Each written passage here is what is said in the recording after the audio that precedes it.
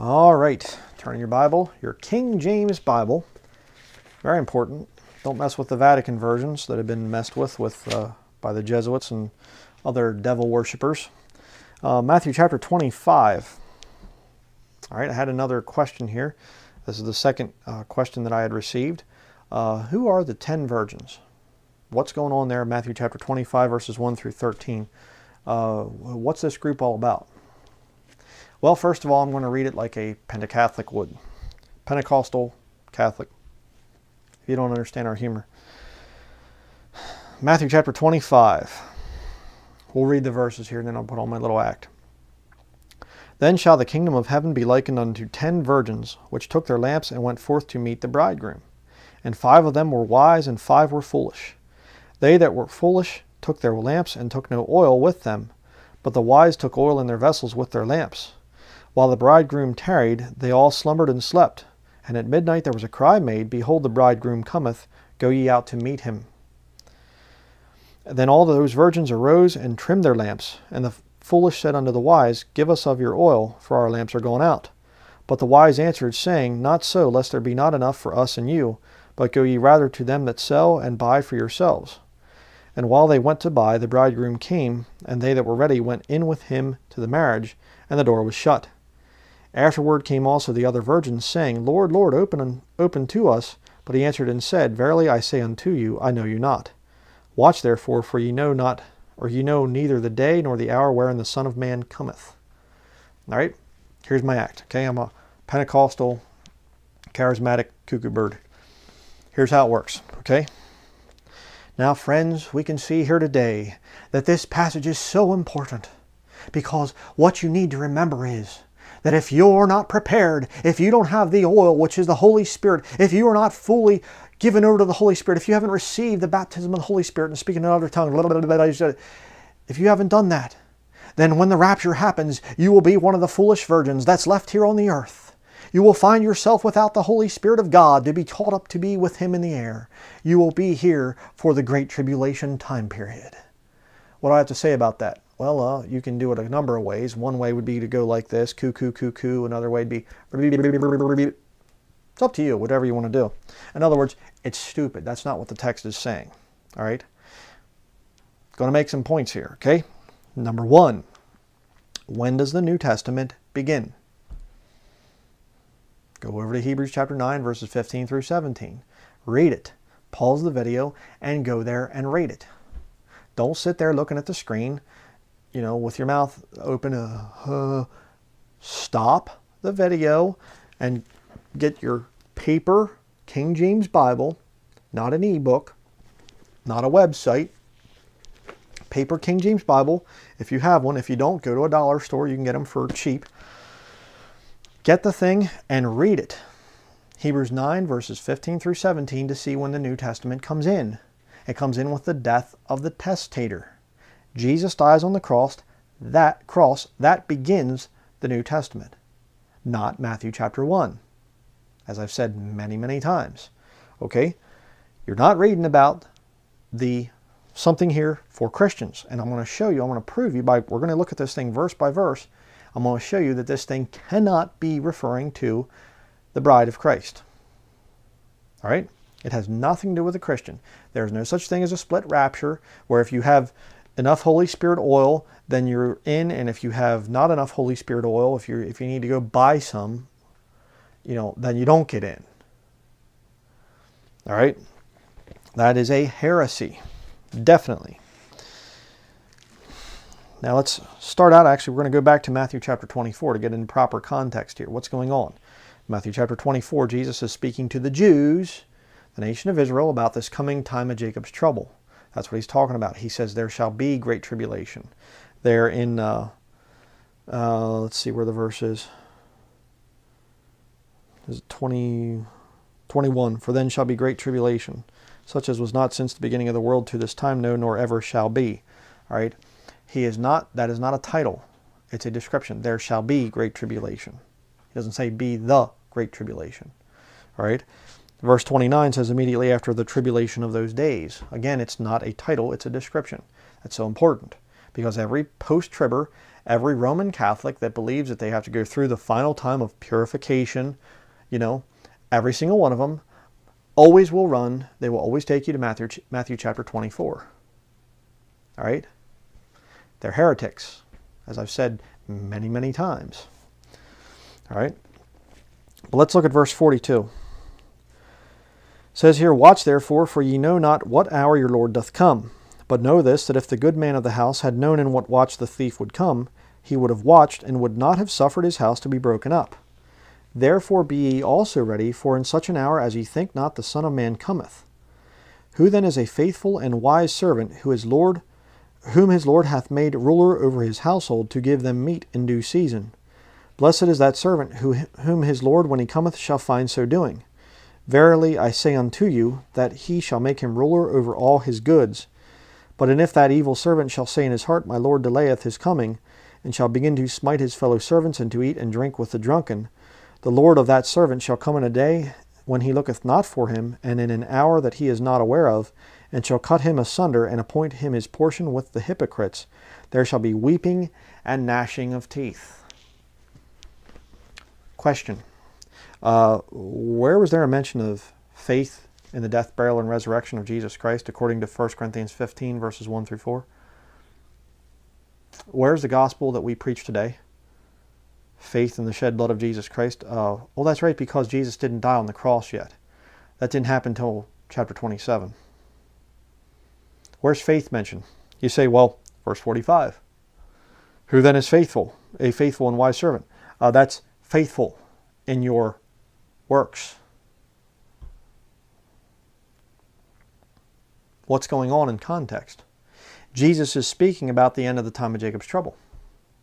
Did you know that nobody is justified by faith at that point in time?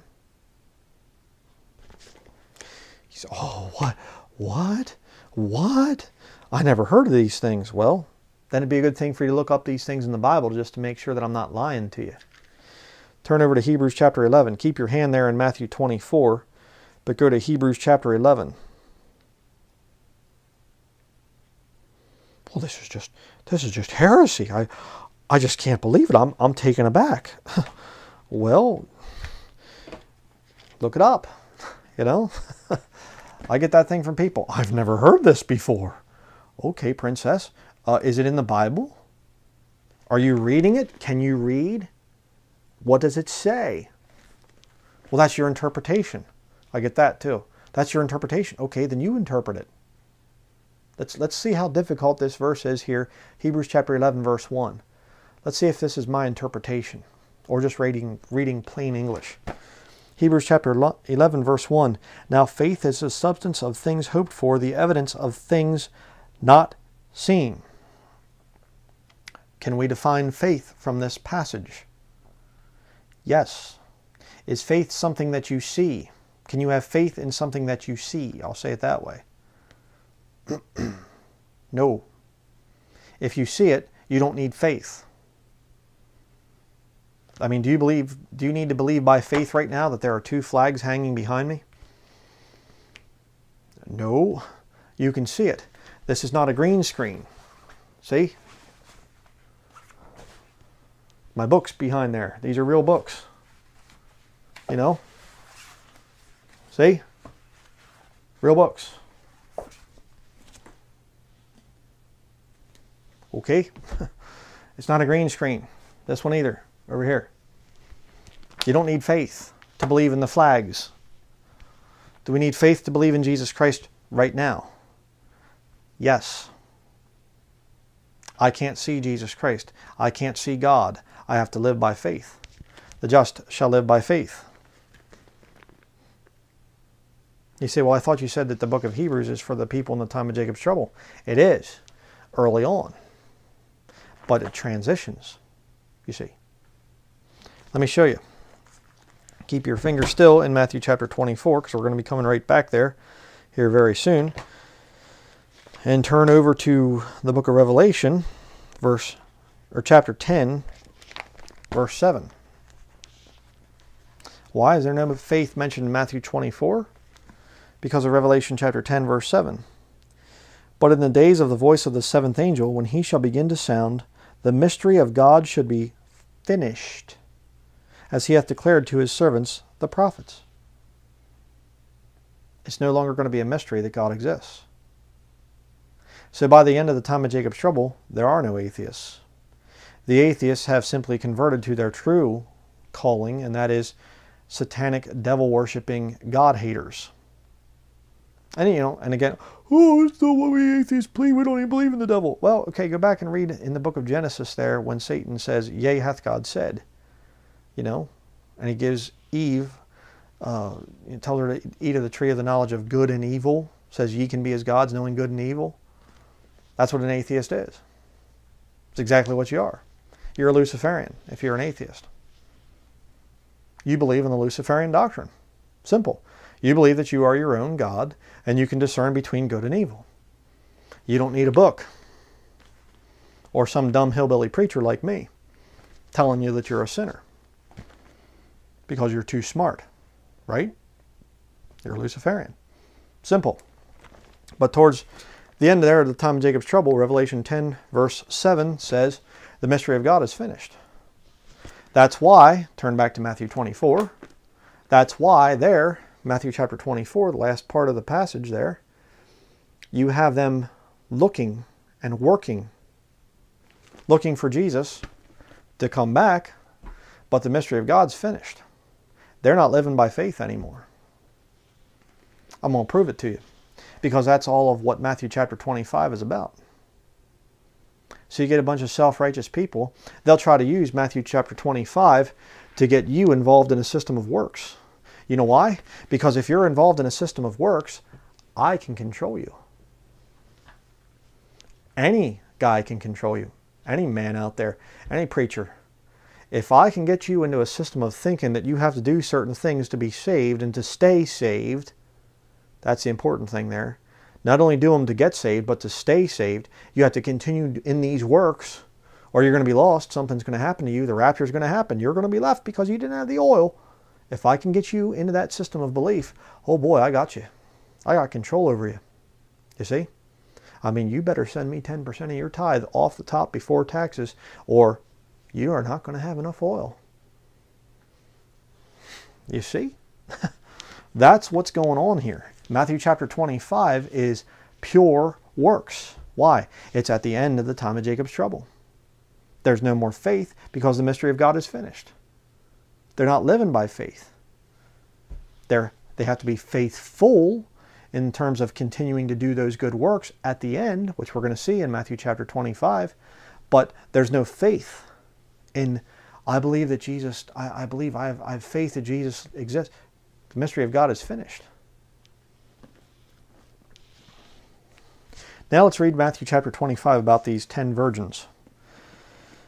And right in the very first line, the whole thing is given away.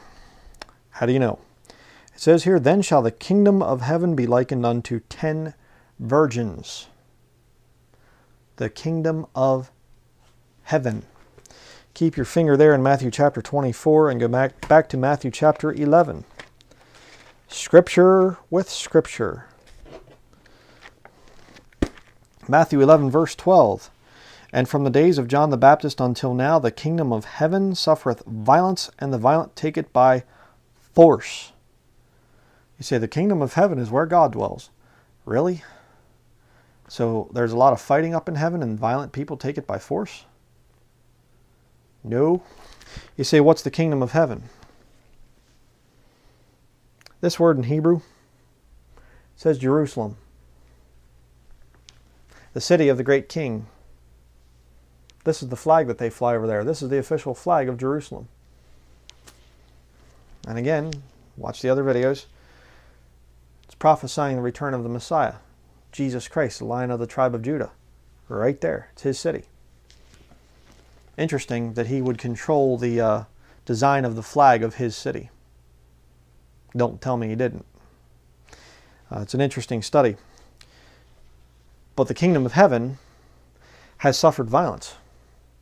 I guarantee you right now, and I've said this in other studies, if I called somebody up in Jerusalem and said, hey, stick the telephone outside, you'd probably hear sirens, you'd probably hear gunshots, you'd probably hear bombs going off in the distance.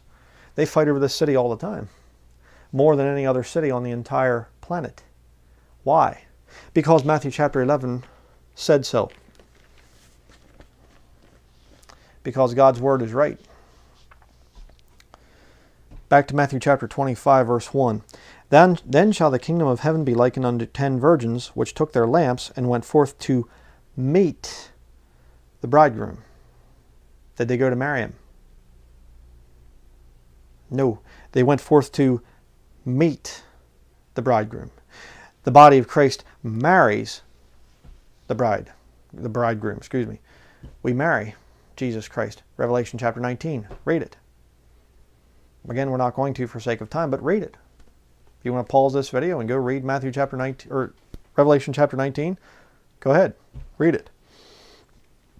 Okay? And see, I have the where's my reference here? 2 Corinthians chapter 11 verse 2. Keep your finger there in Matthew chapter 25. Another very important tie in here. 2 Corinthians chapter 11. Again, further proof that this has nothing to do with the body of Christ.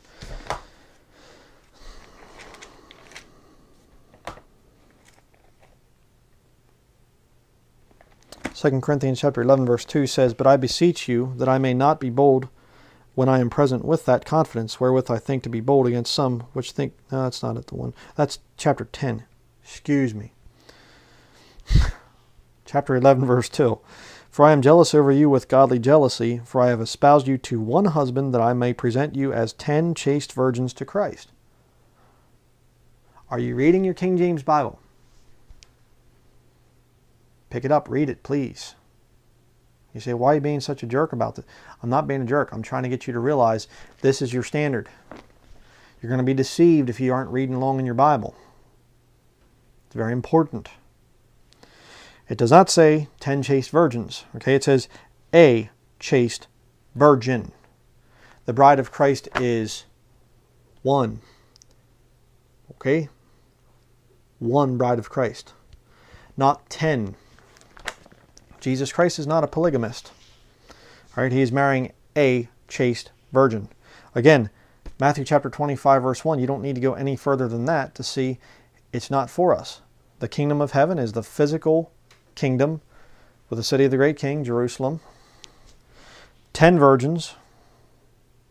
Can't be to us. Talking about Jews in the time of Jacob's trouble. All right. Verse 2. And again, remember chapter 24 that we just read there, verses 42 through 51, talking about people looking for Jesus Christ. There's no faith involved. Matthew chapter 25 verse 2. And 5 of them were wise and 5 were foolish. They that were foolish took their lamps and took no oil with them. But the wise took oil in their vessels with their lamps. While the bridegroom tarried, they all slumbered and slept. And at midnight there was a cry made, Behold, the bridegroom cometh, go ye out to meet him. Then all those virgins arose and trimmed their lamps. And the foolish said unto the wise, Give us of your oil, for our lamps are gone out. But the wise answered, saying, Not so, lest there be not enough for us and you, but go ye rather to them that sell and buy for yourselves. Now the charismatics get all excited and they say, the oil is the Holy Spirit. And if you don't have enough of the Holy Spirit, then you're going to be left behind. Well, just back the truck up here for a minute. We just went past the stop sign. Okay, hold on. You know, back the oil truck up. What's going on here? Well, why don't we look up in the Pauline epistles the word oil? Okay, the first time it appears, well, actually the last time it appears in the Gospels is Luke chapter 16 verse 6. And then it appears again in Hebrews chapter 1 verse 9. And James chapter 5 verse 14. And then Revelation chapter 6 verse 6. And chapter 18 verse 13. You mean to tell me Paul never writes about oil? That's correct. Now, if we're supposed to have enough oil to make sure that we get raptured, don't you think Paul would have mentioned it at least one time? But he never did. Why? Because it's not written to Christians. Am I getting through? I certainly hope so. There's another problem. Verse 9 says, "But go ye rather to them that sell and buy for yourselves." That presents another big problem. Keep your finger there in Matthew chapter 25 and go to Acts chapter 8. Acts chapter 8. We're going to see how to buy the Holy Spirit. Or not, really. I'm just being sarcastic. Imagine that, me sarcastic. That's terrible, isn't it? Acts chapter 8, verse 18. We'll start there. "And when Simon saw that through laying on of the apostles' hands the Holy Ghost was given, he offered them money." Hey, that's a good thing according to the charismatics. I mean, you know, I guess probably if you're trying to buy the Holy Ghost, that means you should be giving more money to the charismatic Bible building that you're part of, or to your favorite healer on TV that you watch, you know. But he offers them money to buy the Holy Ghost. Now, according to the charismatic interpretation of Matthew chapter 25, you should be able to buy oil, which is the oil symbolizes the Holy Spirit. Right? Let's see the reaction. Verse 19, "Saying, Give me also this power, that on whomsoever I lay hands, he may receive the Holy Ghost. But Peter said unto him, Thy money perish with thee, because thou hast thought that the gift of God may be purchased with money. Thou hast neither part nor lot in this matter, for thy heart is not right in the sight of God. Repent therefore of this thy wickedness, and pray God, if perhaps the thought of thine heart may be forgiven thee. For I perceive that thou art in the gall of bitterness, and in the bond of iniquity. Then answered Simon and said, Pray ye the Lord for me, that none of these things which he has spoken come upon me." Okay, well, how does that work? Acts chapter 8. You get this guy saying, "I'd like to buy the Holy Spirit, please." And Peter's just like, "How dare you? Thy money perish with thee." He just rebuking the guy like crazy. But Matthew chapter 25 says you're to go out and buy this oil. If the oil is the Holy Spirit, and we as Christians are supposed to buy the Holy Spirit, what's Peter doing rebuking Simon? Over in Acts chapter 8. That's a problem. Okay? No, the oil is not the Holy Spirit. And no, these 10 virgins are not Christians. All right? When you're a Christian, you don't have some Holy Ghost pump someplace, some gas station of the Holy Spirit, or oil station of the Holy Spirit, where you can go and you say, you know, I'm a little bit low in the Holy Spirit today. Could you give me 5 gallons, you know? I mean, it doesn't work that way. All right? When you get saved, you get the Holy Spirit. He doesn't come on you later, like these demonic charismatic people teach, that you have to get saved and then you seek the Holy Spirit, and when he comes he starts speaking through you in tongues and you start doing these wacky things. That doesn't work. All right? The only thing that you can do as a Christian is get in and out of fellowship with the Lord. You're sealed with the Holy Spirit of promise. There's never a time when you're a little bit low in the Holy Spirit. All right? And you've got to go out and buy more Holy Spirit so that you will be caught up with the rapture or something. Don't fall for that one. It's absolutely ridiculous. But we're going to go through some more verses here, so let's keep it moving. Got a bunch of scriptures to go through yet. But verse 10, Matthew chapter 25, verse 10, we'll go back there. "And while they went to buy, the bridegroom came, and they that were ready went in with him to the marriage, and the door was shut. Afterward came also the other virgins, saying, Lord, Lord, open to us. But he answered and said, Verily I say unto you, I know you not." So wait, here you have Holy Spirit sealed Christians, sealed by the Spirit of promise until the day of redemption, and Jesus is shutting the door on them and saying, "You didn't buy enough of the Holy Spirit, I don't know you anymore." What? No, what do we have is Matthew chapter 24. The servants, the Jews that are there at the end of the time of Jacob's trouble, who are no longer living by faith. Why? The mystery of God is finished. Revelation 10, verse 7. All right? They're not living under the system of faith. They see, they understand God is real, and all they got to do is just wait for him to come back and stay in good works. That's what the oil is about. They're surviving. They're enduring to the end to be saved. Read Matthew chapter 24, verse 13. It's all right there. You just have to rightly divide. A lot of people disobey and they make a mess of the Bible. Verse 13, watch therefore, for ye know neither the day nor the hour wherein the Son of Man cometh. Notice it said day or hour. It does not say year or even month.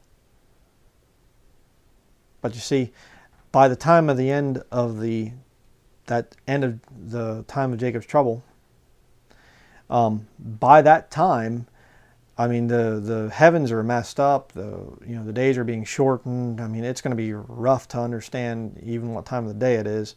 I believe at the end all the electricity is going to be wiped out. That's why they're, the 200 million man army is on horseback. It's going to be crazy by the end of the time of Jacob's trouble, and they understand that God's there, and all they're doing is just trying to do good works at that point in time. And we're going to see that as we continue here. Now let's look at verse 14.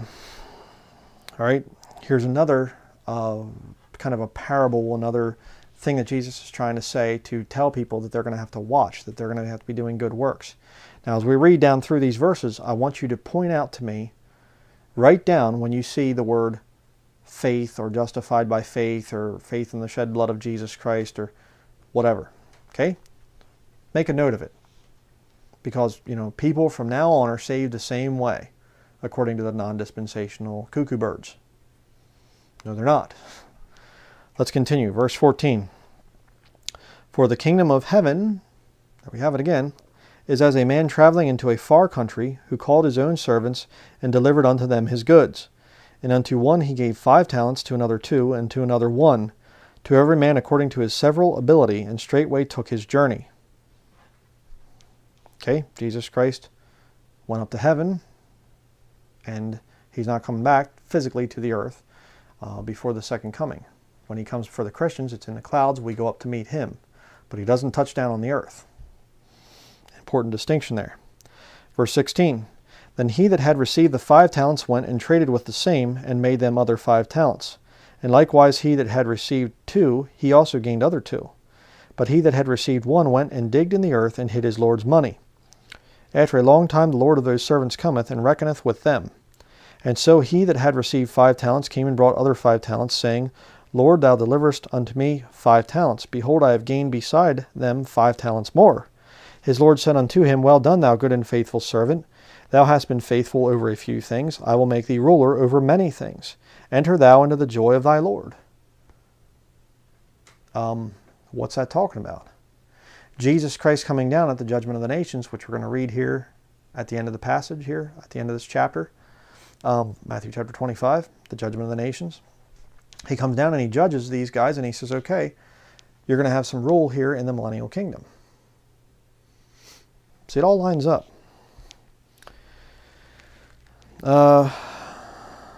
Verse 22. He also that had received 2 talents came and said, Lord, thou deliveredst unto me 2 talents. Behold, I have gained 2 other talents beside them. His Lord said unto him, Well done, good and faithful servant. Thou hast been faithful over a few things. I will make thee ruler over many things.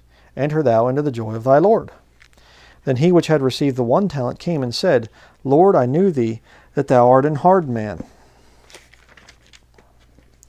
reaping where thou hast not sown, and gathering where thou hast not strawed. And I was afraid, and went and hid thy talent in the earth. Lo, there thou hast that is thine. His Lord answered and said unto him, Thou wicked and slothful servant, thou knewest that I reap where I sowed not, and gather where I have not strawed. Thou oughtest therefore to have put my money to the exchangers, and then at my coming I should have received mine own with usury. Which kind of like invested it, in other words. Take therefore the talent from him, and give it unto him which hath 10 talents. For unto every one that hath shall be given, and he shall have abundance. But from him that hath not shall be taken away even that which he hath. And cast ye that the unprofitable servant into outer darkness. There shall be weeping and gnashing of teeth. You say, well, Brother Brian, this is for Christians, talking about our service to the Lord. Oh, really? So if you're faithful in your works, you get to go into the kingdom and rule with the Lord. But if you're not faithful, you get cast into outer darkness. You go to hell. So part of the body of Christ goes into the millennial kingdom, part goes down into hell. It's all based on works. I thought we're justified by faith.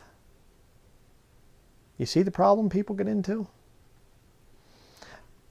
Matthew chapter 25 is not written to Christians. It's written to Jews at the end of the time of Jacob's trouble. The 10 virgins are Jews. They're not the bride of Christ, the chaste virgin that marries Jesus. We're not going out and buying oil, the Holy Spirit, to make sure that we're ready for the rapture.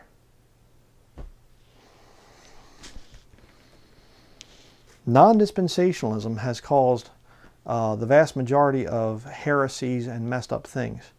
That's why somebody that says I'm non-dispensational, I'll say, okay, how long have you been saved? Do you understand the issue? And if they say, well, I've been saved all my, for not all my life, but if I've been saved for 20 years, 30 years, and I studied dispensationalism and it's just a heresy and they start attacking it, they're not saved. They are not saved. If somebody understands the dispensational arguments and still says, I'm non-dispensational, you're looking at somebody who's lost. The Holy Spirit will never lead somebody to be a non-dispensationalist. Never. Mark it down. Never. You say, are you saying then that being a dispensational believer in dispensationalism, are you saying that that's necessary for salvation? I'm saying it's necessary after you get saved. God's going to get you to be a dispensationalist. The Holy Spirit will lead you into all truth, guide you into all truth. If you're non-dispensational, you're not being led by the Holy Spirit. And there might be somebody who's brand new, saved, just green, they don't understand the issue yet. Okay, fine, I'll have mercy. But if they read about it and then come out and say, I'm non-dispensational, dispensationalism is heresy, you're lost. Just as simple as that. But now we're going to read the last of the 3 different stories. Okay, the first 2 are basically Jesus speaking symbolically, especially the first one there, the 10 virgins. He's speaking about Jews in the time of Jacob's trouble. All right. The second one, he's talking about Jews there being faithful and things very similar to what's going on in Matthew chapter 24, the last number of verses there. But now here, this is literal. This is not figurative or, well, it's kind of, this is literal. This is what's going to happen after the time of Jacob's trouble. Matthew chapter 25, verse 31. When the Son of Man shall come in his glory, and all the holy angels with him, then shall he sit upon the throne of his glory, and before him shall be gathered all nations, and he shall separate them one from another, as a shepherd divideth his sheep from the goats. And he shall set the sheep on his right hand, but the goats on the left. All right? Now, what's the prerequisite for him to separate these sheep and the goats?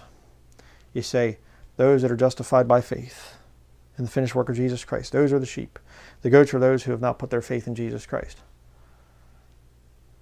Well, let's look for that. Okay? It's going to be there just like it was with the last, the 3 servants there who he gave talents to. Because we saw they were justified by faith. Oh, that's right. No, they weren't. Works. Look at this. Verse 34. Then shall the king say unto them on his right hand, Come ye blessed of my Father, inherit the kingdom prepared for you from the foundation of the world. Why? Let's keep reading. Verse 35. For I was an hungered, and ye gave me meat. I was thirsty, and ye gave me drink. I was a stranger, and ye took me in. Naked, and ye clothed me. I was sick, and ye visited me. I was in prison, and ye came unto me. Then shall the righteous answer him, saying, Lord, when saw we thee an hungered, and fed thee, or thirsty, and gave thee drink? When saw we thee a stranger, and took thee in? Or naked, and clothed thee? Or when saw we thee sick, or in prison, and came unto thee? And the king shall answer and say unto them, Verily I say unto you, inasmuch as ye have done it unto one of the least of these my brethren, ye have done it unto me. Wait a second. He just let people get into the millennial kingdom that did not have a profession of faith in the finished work of Jesus Christ on the cross. Jesus did not judge them one word about whether or not they believe in his death, burial, and resurrection. What's going on there? Are you listening? You want to write this down? Pencil? Paper? You ready? It's a different dispensation. You understand? Some of you don't. Some people. It's a different dispensation. None of them are judged according to their faith. It's all works. Let's keep reading. Verse 41. Then shall he say also unto them on the left hand, Depart from me, ye cursed, into everlasting fire, prepared for the devil and his angels. For I was an hungered, and ye gave me no meat. I was thirsty, and ye gave me no drink. I was a stranger, and ye took me not in. Naked, and ye clothed me not. Sick, and in prison, and ye visited me not. Then shall they also answer him, saying, Lord, when saw we thee an hungered, or athirst, or a stranger, or naked, or sick, or in prison, and did not minister unto thee? Then shall he answer them, saying, Verily I say unto you, inasmuch as ye did it not to one of the least of these, ye did it not to me. And these shall go away, I'll get it out, into everlasting punishment, but the righteous into life eternal. Question: why didn't any of them, they're the wicked, why didn't any of them say, wait a second here, Jesus, listen, hey, wait a second here. I've put my faith in your death, burial, and resurrection on the cross. I am sealed with the Holy Spirit of promise until the day of redemption. Okay? I'm washed in the blood. My sins are paid for. Why didn't any of them say that? It was all works. So what is the 10 virgins about? The 10 virgins are about Jews in the time of Jacob's trouble. There's not one scripture, one reference, one verse, one sentence, one word, one letter, one anything, okay, dot, a drop of ink in Matthew chapter 25 that's doctrinally pointed at Christians. Not one. But again, if you can use those passages to tell people that you got to have enough oil, and if you don't have enough oil, you're probably not going to be raptured away. You're going to go through the time of Jacob. Well, they would say the Great Tribulation. See, they can control you.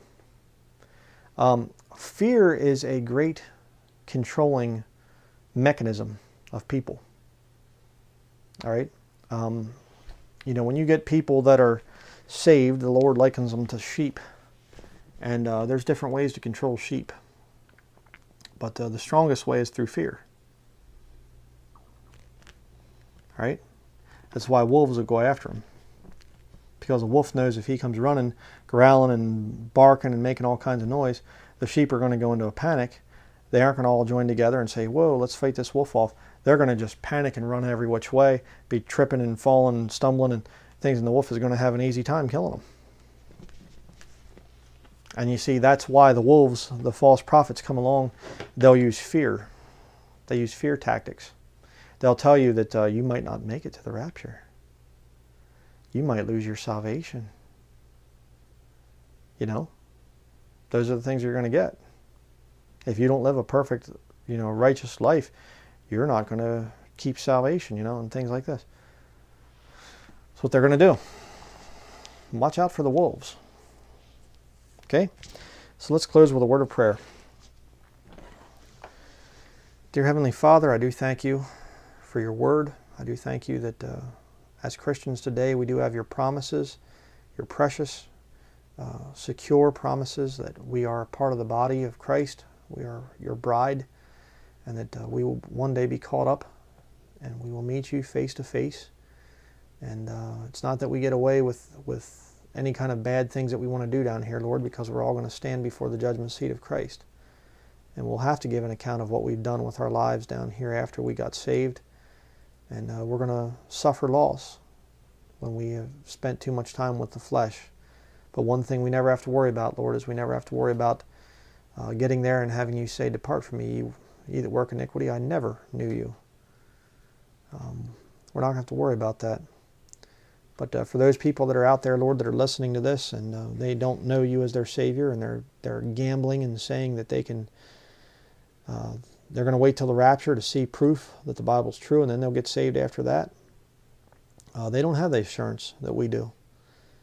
There will be the 10 virgins in the time of Jacob's trouble towards the end there, where they're going to have to do good works and hope and pray that their works are good enough and that they won't lose their faith. As far as, I shouldn't say faith, but they won't lose hope so to speak, in you coming back and taking them out. And taking them out of Jerusalem and saving them, I should say it that way. And judging them at the judgment of the nations. So Lord, I do pray if there's any people that are not saved, that they would get saved. That they would realize that now is the accepted time. Now is the day of salvation.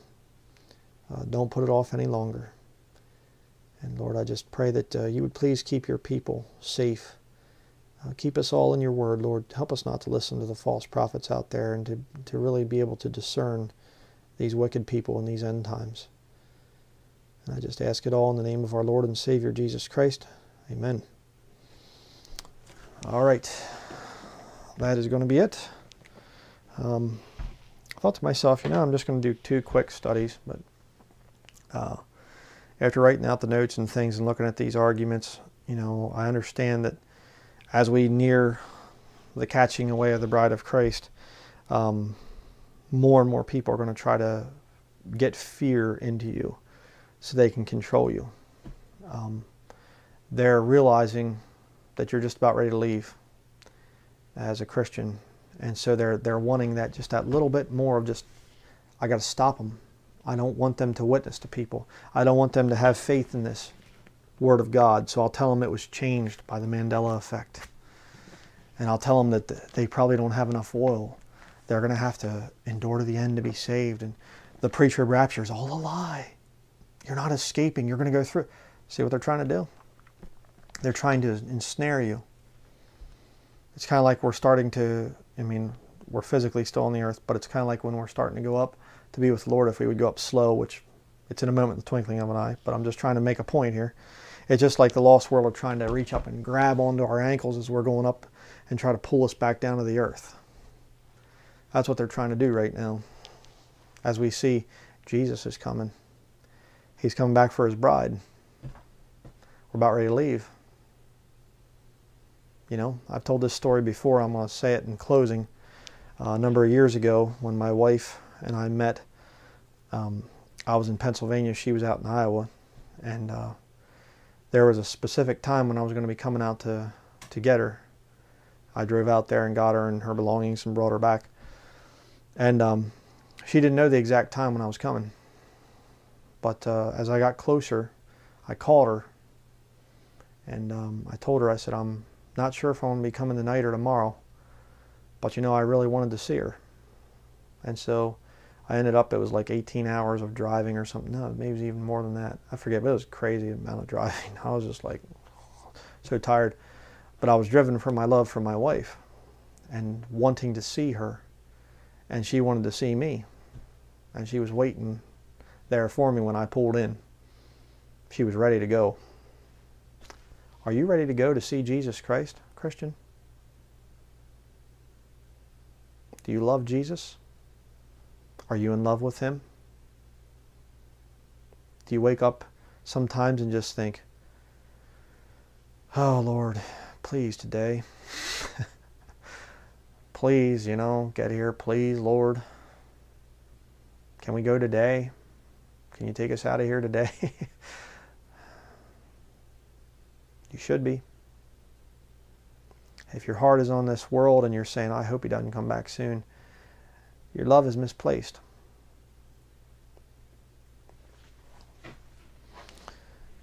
Don't let the world take away your love for Jesus. Don't let the world blind you to the fact that he is going to be taking away his bride. And I believe it's going to be soon. Not much longer to go. So let's stay active. Let's stay busy. Let's not let people destroy our faith and have us think, oh, I don't know if I'm going to make it. I need to go buy the Holy Spirit. No. Well, I don't have the sign gifts. Stand by the book. If you're saved, if you're born again, you're going up to meet your bridegroom. He loves you. He's not going to put you through a time where he's going to be pouring out wrath and judgment on the world. Just common sense here, folks. You don't need to be further purified. His blood washed away your sins. Simple. We go up.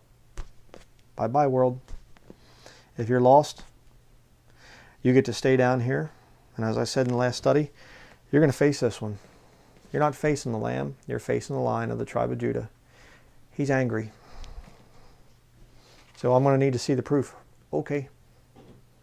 Go ahead. I don't want to see proof. I've seen enough. So that's going to be it. We thank you very much to everybody out there who prays for the ministry. And we pray for you.